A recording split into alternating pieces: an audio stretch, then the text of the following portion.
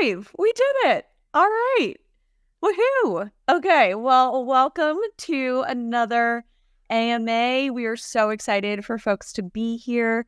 For those of you who haven't joined these AMAs before, it's an opportunity to ask experts in sales and go-to-market and startups all of your burning questions. So we have Alex here today, which I'm very excited about. Before we dive in, feel free to write what company you're at, where you live in the chat so that we know who we're chatting with. And I'll do a quick intro to Alex and have some questions. And then we can also open it up to folks to answer any of your questions. So quick intro to Alex. He is the CEO and co-founder of Dock.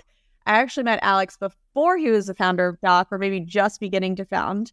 And I was beginning to start Pocus, and I was asking him all the best practices of marketing and got all of the insight from him. So Dock is a client-facing workspace for sales, onboarding, renewals, customers like Loom, Nooks, and Logitech. And before Dock, he was the VP of marketing at Lattice, where he was the third employee and then ran marketing for 5 years. So we're very excited to have you here, Alex. Anything I missed?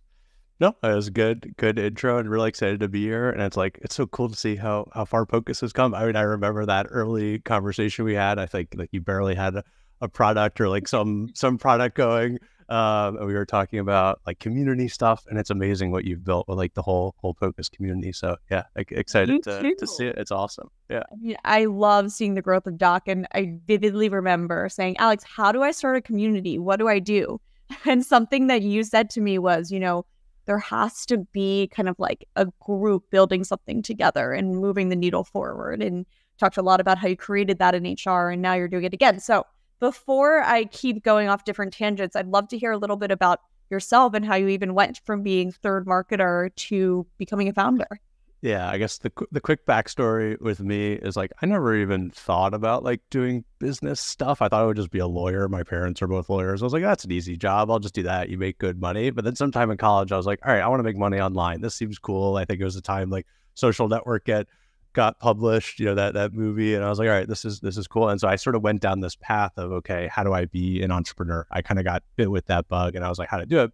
And I had a conversation with like a VC family friend at the time, and he's like, you got to go get real skills before you go start a company, because you can't just like join a startup, be like, I would be helpful. Like you got to like do something, right, and have some value add. And so I kind of scrambled to figure out what to do. I went and did cold calling at Yelp for a year, which was fun. But then I really found my niche in marketing. I started working at this marketing agency in DC called Blue State Digital.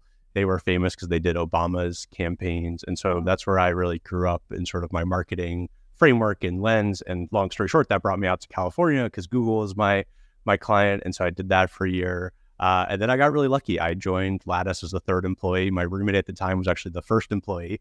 And so I was like, I want to help with, you didn't know that? Yeah. So I was literally like sitting on the couch being like, I really want to do a startup. I was actually trying to start my own random startup on the side. And I ended up meeting Jack, who's the founder of Lattice. We hit it off, and we can get into kind of that whole journey, but it was an amazing ride for me going from the first marketer to running a team of 20, 0 in revenue to over 50 million. And Lattice is now, over 100 million in revenue. And then my experience at Lattice led me to start Dock, and I've been doing it for 3 years. And I really feel like I'm living my dream now. That it took me like 10 years to kind of get there, but I'm here now. So that's been really fun. That is awesome. Well, congratulations, first of all. That is very exciting. I'm going completely off script of the questions that I sent you. How is any overlap between being VP of marketing to being a founder? Do you feel like it's completely different skill sets? It's funny, like because I was so early at Lattice, I was like, I think I know what it's like to be a founder, and it's funny, you're like, oh man, I wish I even owned more of this company and things like that, and like I deserve this, like you kind of have that feeling of like I deserve the same vow as the founder. I'm the same, but it is so radically different, I would say, in the sense of like the mental pressure. Like every decision falls on you, and it's like, well, it was so comfortable in my niche at Lattice of just focusing just on marketing stuff, and like I could be like, yeah, the product has a problem, they'll deal with that. There's a bug, they'll deal with that. Or the sales thing, like that's their problem. And like, I felt a lot of accountability for the overall business, but it was like mentally I could focus on my lane, crush my lane, and then other people sort of dealt with other things, financing, whatever. And the hardest part with Doc, it's just like mentally, there's so much to go through of, am I making the right decisions? Am I building the product the right direction? Am I thinking about our financing strategy? Like marketing is the easiest part of Doc for me. And I got something I like, marketing is easy. It's not easy, but like for me, it's like I have a million ideas of stuff I want to do, but like, I like execute our sort of somewhat simple playbook here. So yeah, it's funny. It's very different. And then follow-up question, being third marketer in 0 and then maybe going to 10 million ARR and then 50, did that feel like really different roles? Yes. The way I would describe it is the first year, like, I was there while Lattice was figuring out product market fit. We started as a goal OKR tracking company. Then we like pivoted into performance management and performance reviews. And so we didn't really have a working product. Then we had a working product, then started to grow. And so the way I think about it is the first year was sort of just Alex on his laptop doing marketing and figuring things out, learning what SaaS was. I didn't know what an MQL was. I never heard of that when I started. Yeah, no idea. I didn't know what marketing automation was. Like I had used tools like that, but we called it something else in my industry. So I was like very much just learning, but it was like I was obsessed with trying to figure out. And so year one was like just me experimenting, and then it was kind of me plus a mini team, and then it was me plus like a real team and sort of hiring lieutenants. And so you sort of learn how to be a manager, and then learn how to be a manager, and then learn how to be an exec. And like each of those sort of stages is really, really different, because you go from doing all the work yourself, clicking all the buttons on your laptop, to how do I inspire people, not even the direct people, like my managers, to go out and do the work. And so it's like really different style. It's, first of all, very impressive, because what you hear in a lot of startups is, people, like every job is so different. And sometimes you need to hire externally to bring people in to make sure that they're getting to that level. And it sounds like you did a really good job of like always thinking about the next stage and kind of teaching yourself what's the next thing, whether that's like being an IC, then a manager, then a manager of managers. Are there any secret tips that you did to make that happen? I had a really close relationship with Jack, who was the CEO of Lattice. And so he was a great mentor to me and like helping think through that.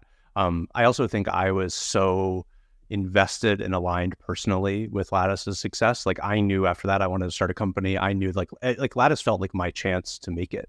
And so I, like worked my ass off and like really tried to think about like, Jack hired me as just a marketing guy, but I was like, I'm running marketing forever. Like that was sort of my mentality, and I really kept up with it. And it's not without some like, dark might be a strong word, but like, dark moments of like, I remember one conversation with Jack where it was like, are you the guy like to take us for the next phase of growth, right? Like after Series A, maybe Series B, it was like, can you do this? And I'm like, well, I've done it until now. Like, why can't I do the next? Like, what do you mean? What do you mean? And we actually started doing some like exploratory interviews of maybe like a CMO above me and things like that. And I was like, man, these people suck. Like they don't know what they're talking, like I think I know better. And it was hard because I didn't know, whether I was good or bad, because I never done it before, and I was just like learning on my own. And so the compromise, if you will, and where we kind of got to was I hired a marketing coach, and I started working with this guy, Francois Dufour, who's amazing, who was the old CMO of Twilio, and he was a VP of marketing at LinkedIn. And I met with him weekly, and he sort of helped me professionalize myself. And actually, he was not like, we didn't work on like marketing. It was, how do I act as like an exec at a company? How do I work with a board? How do I manage priorities? How do I, because, like CEOs will come to the marketing people all the time and be like, I want to do these 100 things. Why aren't we doing this? Why aren't we doing that? Like, let's do this. I heard my friends doing this. And it's like, you need to have the language and a way to talk to people about it. And so that was like, it becomes like even less about marketing as you grow up within an organization, which is funny. Totally. I definitely resonate with that. I have an executive coach for myself, my co-founder, a lot of the leadership team, and I think it could help a ton. Just because in startups, in normal companies, you can take the time to learn and grow. In startups, you don't have that. Like the growth comes on like weekends and nights when you're thinking and reading and listening and being introspective. So kudos to you. That's very, very impressive. Okay, maybe I'll switch back to what we were actually supposed to be talking about today. So one thing that I am curious about, so you're the third employee I actually know from talking to Deanie that you went from PLG to enterprise to all different types of different growth strategies, tried content, you had the billboards, you had community, like all of these different things and frameworks. How did you test quickly, like what works and what doesn't? Yeah, I think it sort of changed over time, I would say. Like in the first year, like when you're really just getting started out, like sub $1 million, it was just like, let's run a few little experiments and sort of see what happens. Like, let's spend some money on Google AdWords. What kind of leads we get back? Let's run some retargeting ads. Let's see what happens and how that elevates our brand. Let's run a webinar. Let's do an AMA. Let's do a conference booth. Like I'd never done any of these things before. And you hear in the world, like, these things work for different people. And so I sort of just like started to dip our toe into it. I think like the dirty secret in marketing is like, it all actually works. It's just, if you put the time and investment into it. There's companies that build, tons of revenue off of conferences. There's tons who invest into content marketing. There's tons that invest into community. And so it all works. You sort of just have to like slowly build and compound and invest. And like when I look at the mix of things we did in year 1 and year 2 at Lattice, we actually stuck with a lot of those things. It just like compounded over time. And in terms of like evaluating the success of different channels, like different channels have different attributes, right? Like Google AdWords, it's really clear to see, okay, this lead came in and what happened with that lead. Whereas other things like, we were sort of early in the like B2B podcast game. We did this Resources for Humans podcast. And the success there was more of like a vibe. We would just get tons of really qualitative feedback from people about it, and it sort of just helped to elevate the brand. And that stuff is like a little hard to like more measure. So funny you say that, because early days, and someone asked, how do you measure marketing efforts in the journey to $1 million in ARR? And it's funny, before I let you answer this, we in our journey to ARR in 1 million went very much what we called a vibes-based strategy of like, are we getting the vibes that this works? And then we transitioned into trying to do more attribution with that mark. And it's really hard in a startup because you're trying to do attribution while also experimenting. Yeah. And like attribution is like a false promise. I mean, I think there was like this mindset in marketing over the last 10 years of like, okay, we have pixels now, we can track and all these things. And it's like, but only like 30, like I think I looked back at last, like only 30% of our marketing budget was actually like purely trackable, right? It's like digital ads, and B2B buying is not linear. It's so circular and it's really hard. And, we invested in like tools like Visible at Lattice to really map out the customer touch point journey. And so there was ways where we were able to talk about it, like the success, and to evaluate different campaigns and things like that. And we can get into specifics, but ultimately, like, I think successful marketing programs are a mix of different things, right? It is a multi-channel approach, and you emphasize different ones, and different ones have different characteristics and different investment profiles. Like something at Doc, like we've invested a lot into SEO because I'm a big believer in inbound, and it's nice just to like you do the investment and you put into it, and there's a predictable playbook there, and then you kind of get organic traffic. And inbound is literally just organic traffic and direct traffic, and direct traffic is driven by like word of mouth and your product and maybe some other brand activities and things like that. And then there's like the conference play and things like that. But if you want to do that, that requires resources and time. And so each of these channels has different attributes. And so I like to measure like how we're doing in that specific channel. And then I look at the overall mix of marketing and say, hey, are we just increasing pipeline? Are we increasing revenue at the company? Is this good? And then you will just get feedback from your sales team, from your customers of like where they're finding you. And like one great way to measure it is your branded search traffic increasing over time? Like at Doc, we can tell if our ads are working and things like that, if the searches for like Doc sales rooms are searching or increasing in Google search is like one example. So how did you know that you wanted to take, it sounds like the channels that work for Lattice are a little different than the channels that work for Doc.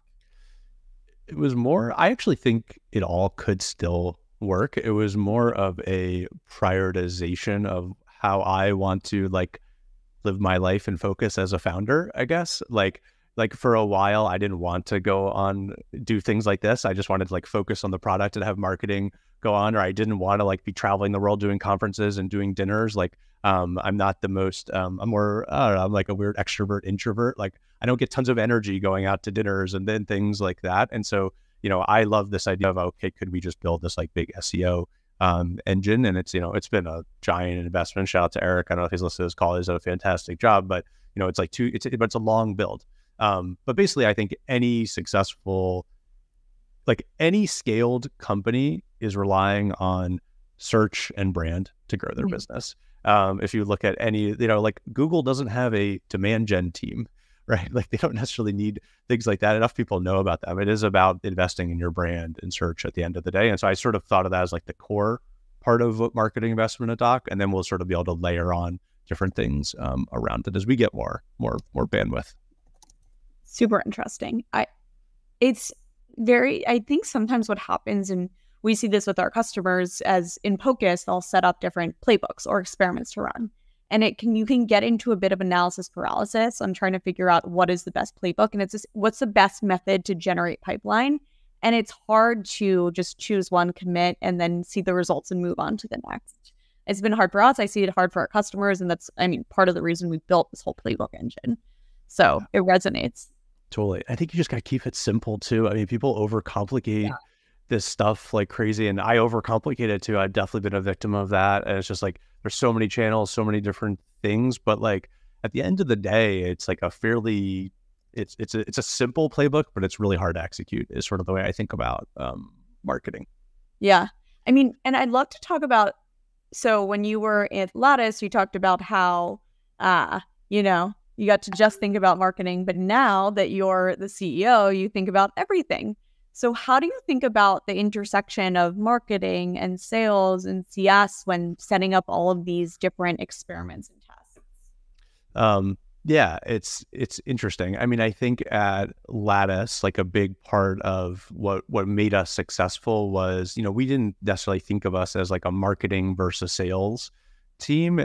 We thought of ourselves as a revenue team, and it was one team, one dream. That was sort of me and Deanie's mantra as we would talk about it with the team, because it's so easy to like finger point, back and forth between marketing's not delivering enough leads and they all suck. And then marketing's pointing at sales and being like, they're not closing it. They're not paying enough attention. And, there's always been situations like that. But I think it started at the top with me and Deanie just being like, we're going to ignore all of this like gossipy bullshit that happens within within an organization and set the mantra at the top. And, and I think that also starts from like, real metric numbers. Like, you have to realize like MQL is like this like fake, metric that marketers want to say we're delivering. It's like, no, marketing should be tied to pipeline. And then like, honestly, ultimately revenue. Like at the end of the day, it's about driving revenue, and marketers often fall in this trap of like, I just got to increase the top of the funnel, which is important. But if you increase the rates in the funnel, that also can be really helpful, and that'll just lead to more revenue, and you might need less top of funnel. And so you really need to partner with the sales team. And I always tried to treat the sales team as like my internal customer. I was like, how can I deliver them leads? How do I make sales happy? How do I create enough campaigns to sort of feed what they want? How do I support the operations of the sales team? How do I create content that answers all the different sales questions or product questions that come up in the sales process? And then like close the loop, like, is marketing doing a good job? Like run surveys and things like that. And so, I don't know. It's like treating them like this internal customer. And I think like, especially as you scale, one of the important pieces is internal communication, like marketing showing their work. And I think this is something that a lot of startup marketers are like sort of bad at. And I think I was pretty good at this because my agency days where I had clients and I like had to show the work of like, hey, we're doing marketing, but now I got to make a deck to explain it. And so you need to like come up with a cadence to talk from marketing to sales of, here's all the stuff we're working on. Here's the problems. Here's how we're thinking about it. And basically show you are hustling just as much as the sales team to drive revenue. That is awesome. And this collaboration between sales and CS and all those functions, did that lead at all to the founding of Doc, or kind of what drove you to that? Yeah. So the story with Doc was, okay, so I always wanted to start a company, as I kind of said at the beginning of this. But I put it aside. I was like, Lattice, this is like where I'm going to learn. I'm not going to like work on whatever weird, like I was working on like consumer ideas before Lattice, so that I was like, B2B is pretty cool. But in the background, I was like, okay, I still want to do this. And, I accomplished everything I wanted to at Lattice and more. And so as I sort of kind of got to like the back half, I was like thinking about what could be a potential idea. And then I noticed this problem, at the sales team at Lattice. Like the story with Lattice is we were moving up market, trying to sell bigger and bigger deals. And our sales team, in these bigger deals, you have to multi-thread, you have to support champions. And I noticed like one, that was hard. And it would lead to, deals like not closing. But then also from a marketing perspective, I was like, they're not quite telling our story in the right way. They're not sending over the right stuff. Like we have this awesome case study, but they're not sending it and things like that. So this stuff was sort of driving me crazy. And I was really into Webflow at the time. I still am, love that tool. And I basically built a prototype of Doc in Webflow. Wow. And so it was like this CMS that the sales team could like toggle on and off different case studies, different things. And it was a crappy version of Doc. But so I did that. I shared it with the sales team. I was like, this could be something. Let's see. So cool. Sort of went back to doing marketing. But then when I looked back on during like the year of COVID, I was like, damn, they're using this thing like a lot. And so that sort of inspired Doc, and I ended up quitting and being like, let's turn this into a real company. Wow. That's like every VC's dream. Yeah. You're at a hot growing company, you make it really big, and then you build something internal. That's awesome. I'd be curious, switching gears, because I know we only have 5 minutes left, and it's probably the topic everyone wants to hear. Where do you see bringing the conversation of AI? What are your thoughts on, there's a lot of things people talk about, especially in the sales and marketing and CS space. Where does your mind go in the future of AI and go-to-market tools? Yeah, it's interesting. I think, okay, so the way we use it today, I think there's big potential, obviously. I'll say that. Today at Doc, we use it mostly for like content production, like researching ideas, helping with podcast clips, things like that. Like that's immediately useful. I think there's a huge potential, and also the stuff Pocus is working on, where it's like, all right, we have all of this data. How do we make sense of that data? How do we surface really interesting insights to people? There's like a clearly huge use case for AI. And actually, the way I think about it, especially for our own product roadmap, is we haven't built a single AI feature yet, actually. And the reason why is I think you need to build a platform before you go do all this AI stuff, at least from a go-to-market perspective. And of course, you can have just an AI company, but like from my perspective, and the best example is like Intercom. Like Intercom has super powerful AI functionality now with Fin, but like if they just had Fin, I don't know, like it would be that cool. Like, no, you need all of Intercom. You need a chatbot, you need a help center, you need all these things.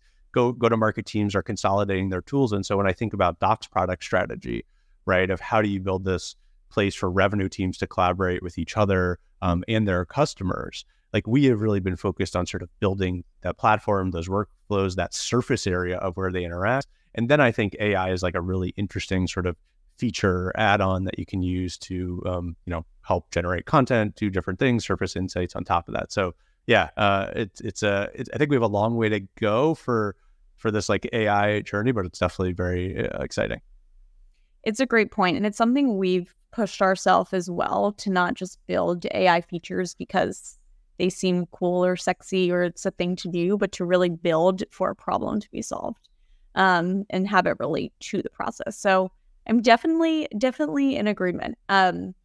I would be, maybe to wrap us up, one rapid fire question, or maybe a couple. What is one widely held belief that go-to-market leaders have that you disagree with?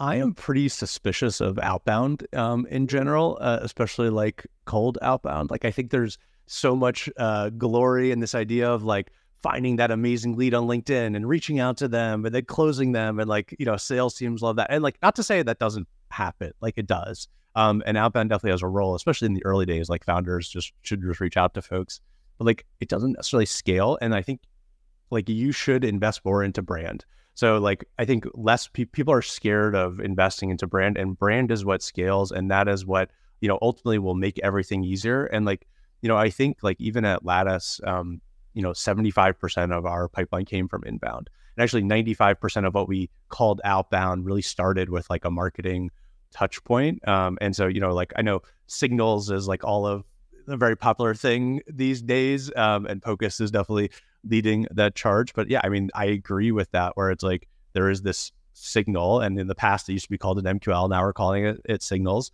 And then there's like a marketing or a sales touch point that happens after a marketing thing, a marketing event, a product event, something like that. So yeah, I think the idea of cold outbound, just pure, is like really freaking hard these days, especially like with deliverability issues and things like that.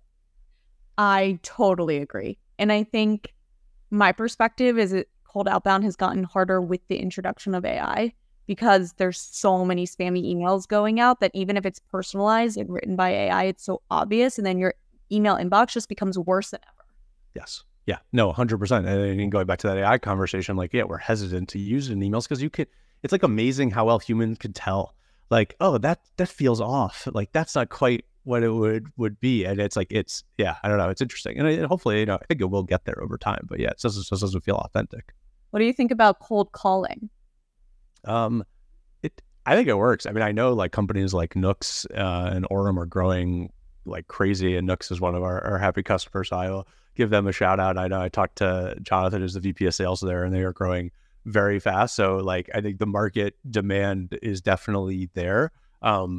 We do not have a big enough team, I would say, where we are super focused on it right now at Doc. But yeah, I think it's interesting. Although, like, I don't know, I hated cold calling as an SDR when I was at Yelp. So that's something I love to do. And then like, I ignore every email, phone number I don't recognize now. So I think, I don't know, these channels come and go, I think. I agree. I think channels come and go. I think also different channels work for different types of businesses that have different types of buyers and how big the contract size is. So I do think I'm definitely in alignment with you that you gotta kind of, cold outbound doesn't work. When it comes to warm outbound and using signals, being willing to test things, experiment, see what works, lean into it. Most things probably work, and it's a matter of like how much you actually put into it to make it work. Totally. And the way I think about it is like, you as a marketing team, you need like surround sound marketing. You invest in all these campaigns, you invest in all the ads, like you do all of the things, and that creates signals for your sales team to follow up on. And like, you can invest in a bunch of different buckets there, but it's sort of like that simple, and you can, have that playbook sort of moving forward, and that'll grow your business, more pipeline, all the things. Yep. Easy. Yeah, easy. Yeah. Well, before we drop, where can folks find you? I'm on LinkedIn. Just search Alex Kracov. I don't really know what my profile is. I have a little website I haven't posted on in a while, kracov.co. You can go look back on some old blogs. I should do that more. We got a little podcast, Grow and Tell, or you can watch me interview Alexa, and then go check out Doc. Doc.us is our website. Would love to help you with sales deal rooms, customer onboarding, content management, customer renewals. We do a lot of different things, so would love for you to check it out. Amazing. Alex, thank you so much for being here. This was really, really fun to catch up, and it's been too long, so we'll do our proper catch up in a couple weeks as well. And I am so excited to hear about all the progress at Doc, and so many incredible insights for our community from Doc and Lattice. So really appreciate you being here. Thanks for having me.